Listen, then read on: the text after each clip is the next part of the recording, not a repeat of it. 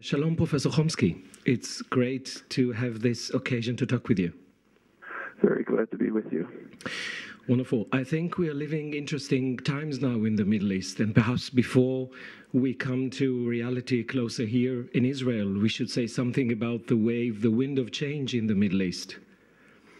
It's been quite a spectacular several months, actually beginning in Western Sahara, spreading to Tunisia, then on to Egypt, a democracy uprising, which is shaking a lot of the foundations of policy in the Western world, in Israel as well. And of course, there's a major promise of change in the region. I should say promise because the regimes are still in place. It's possible that the situation might revert to something like the traditional regimes with somewhat new faces and somewhat new rights. Do you think patrons in the West who have cultivated relationships with dictatorships all over the Middle East have something to fear as well?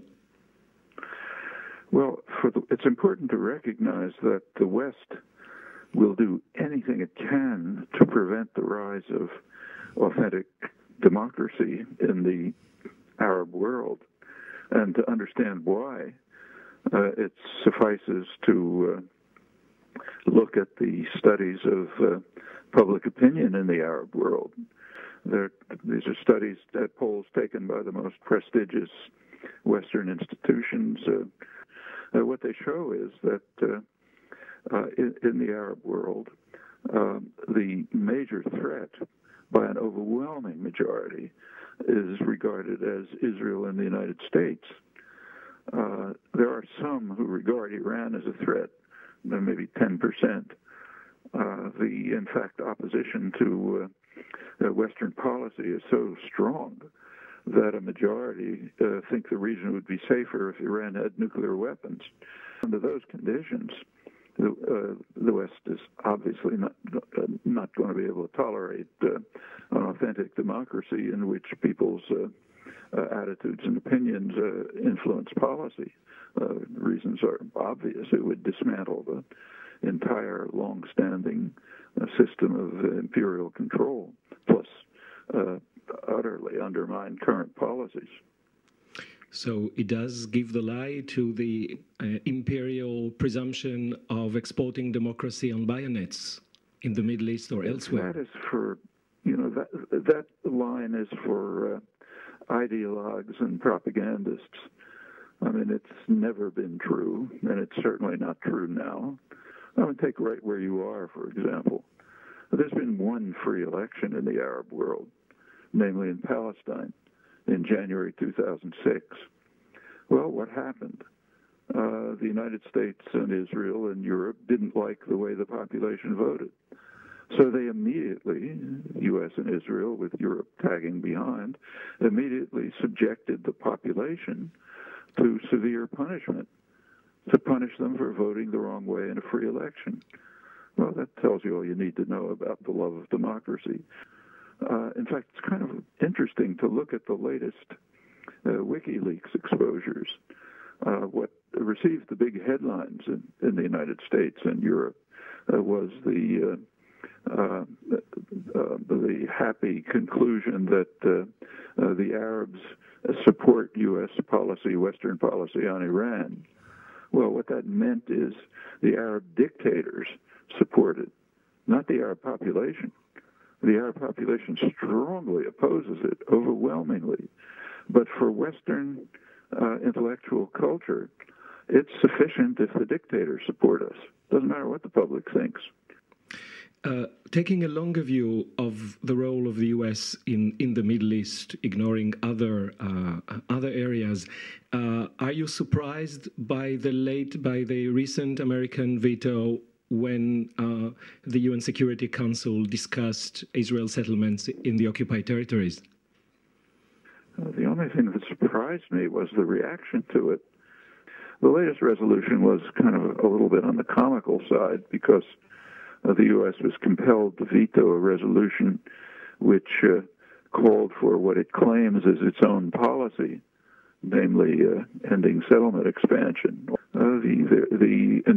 Virtually the entire world agrees on a political settlement, namely pretty much what was in the January 1976 resolution. So the U.S. and Israel are the two rejectionist states. They're barring a political settlement, as they have been doing for 35 years.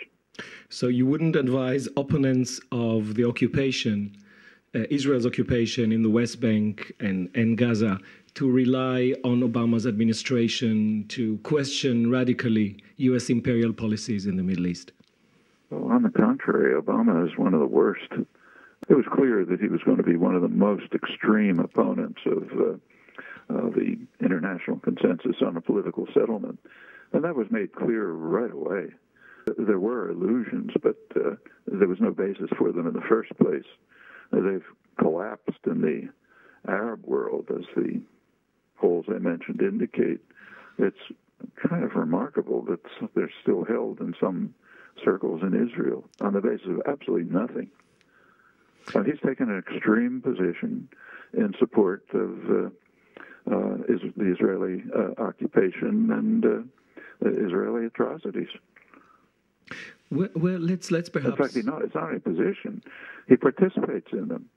I mean, when a couple of days ago, military helicopters were killing people in Gaza, they're U.S. helicopters.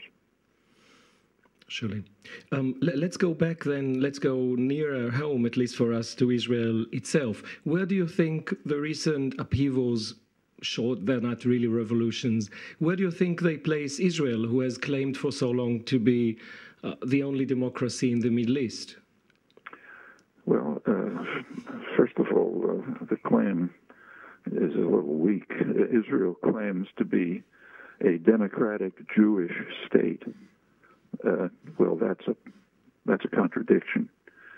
It wouldn't mean much if the commitment to being a Jewish state was purely symbolic, like having the day of rest on a Saturday, but it's not.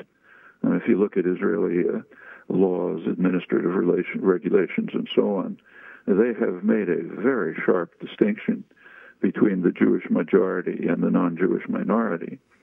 Up until the year 2000, most of the land in the country, about over 90%, was essentially in the hands of an organization which is which is committed by its contract with the State of Israel to work solely for the benefit of people of Jewish race, religion, and origin. And in fact, non-Jewish citizens were kept off the land. Well, in the year 2000, the Supreme Court, technically revised that. Now there's Knesset legislation trying to undermine the court decision.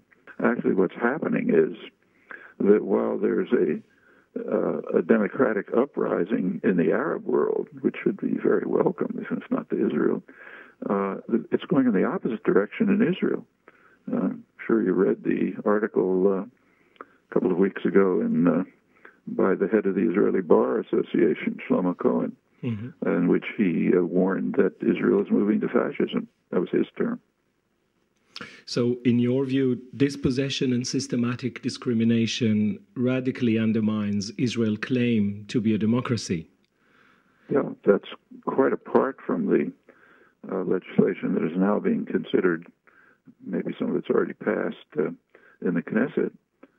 For example, investigating the funding of human rights organizations, like B'Tselem, for example. I mean, that's the kind of thing that the head of the Bar Association was talking about. And yeah, I think his word fascism was a little strong, but you can understand his concerns. If we move from the current wave of anti-democratic legislation and actually measures on the ground to a vision, could you spell out elements of your vision for a democratic Israel? I wonder how far we can share it. Well, a democratic Israel presupposes the opportunity for a democratic Palestine. That means the occupation has to be brought to an end. Now, it's worth remembering that as far back as 1967, Israel's highest legal authorities instructed the government that any settlement in the occupied territories is contrary to international law. Now, that's later been reiterated by the UN Security Council a couple of years ago by the International Court of Justice, with the U.S. Justice agreeing with the basic point in a separate declaration. So it's not really in contention that the settlements are illegal. And of course, settlement expansion is multiply illegal. Well, you can't really talk about a democratic society as long as it's radically violating international law by its own conceding it itself in the area in which it exists. And then internally in Israel, my own view, which goes back to, I should say, just to clarify matters, that in the 1940s, I was a Zionist activist, Zionist youth leader, but I was opposed to a Jewish state.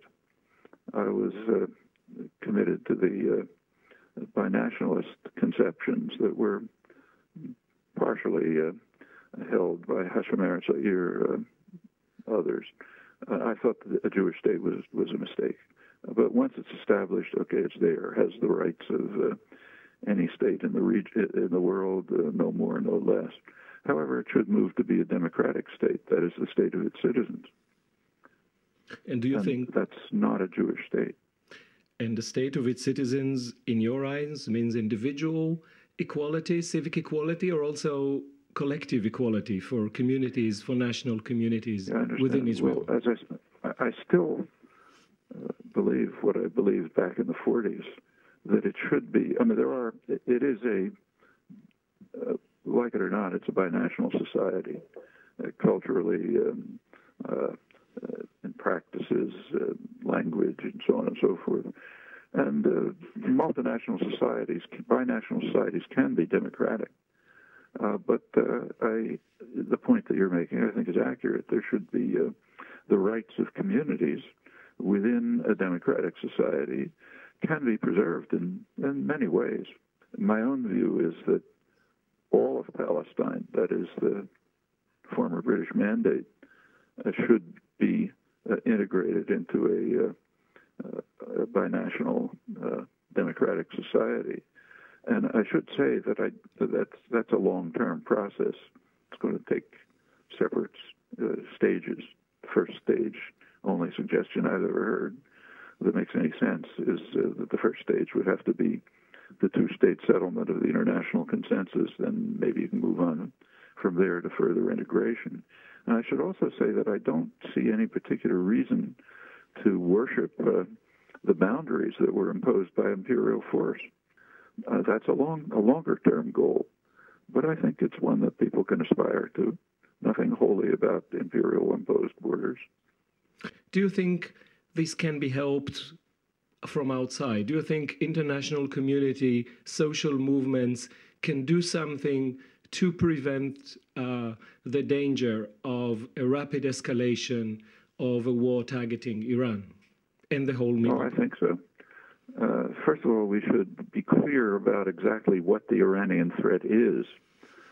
Okay, Iran's an awful state, a separate question. But what is the threat of Iran?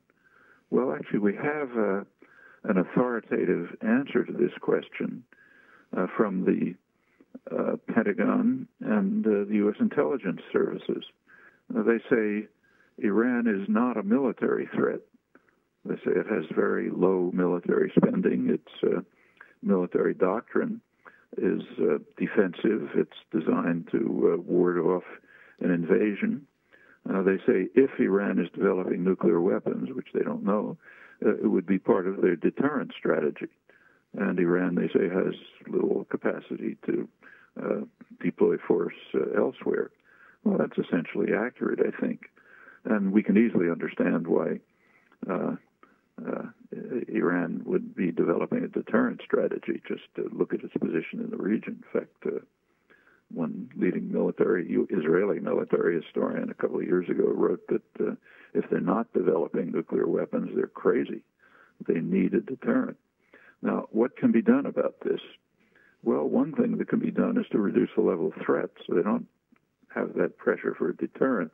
But a more far-reaching goal, and a very realistic one, is to do what virtually the entire world wants, namely move towards establishing a nuclear weapons-free zone in the region. Israel claims that it needs nuclear weapons. I think that's quite questionable. In fact, it can be rather plausibly argued that they harm Israel's security. Professor Chomsky, you were prevented from entering the occupied territories in Israel and portrayed in Israel's mass media as an enemy of Israel's people. Perhaps that stresses also, one question is how dangerous you think you were and for whom? And the second is, given this stance of the mass media, surely the role of independent democratic media is even more important than ever. On the latter question, yes, obviously, much more important. That's a major role that the social media can play. On what danger it posed for me and, incidentally, my daughter to enter Palestine, the answer was very clear and explicit. I mean, when this blew up into an international incident, the Israeli government started producing a long series of lies about it. But what they objected to was the Palestinian University inviting someone on their own, incidentally not to talk about the Middle East. I was invited to talk about U.S. global policy, but they invited them on their own without authorization from Israel. And that's what they objected to. If I had agreed to go to Israel, as I've done before, and then go to Birzeit, there wouldn't have been any objection. So that's the threat. The threat is Palestinian independence. Professor Chomsky, I'd like to thank you for joining the Council of the Social TV. We'll need your voice. We'll need your voice quite often in the future, and we'll be raising ours. So I'd really like to thank you for this interview. Good to talk to you. Hope we have another chance.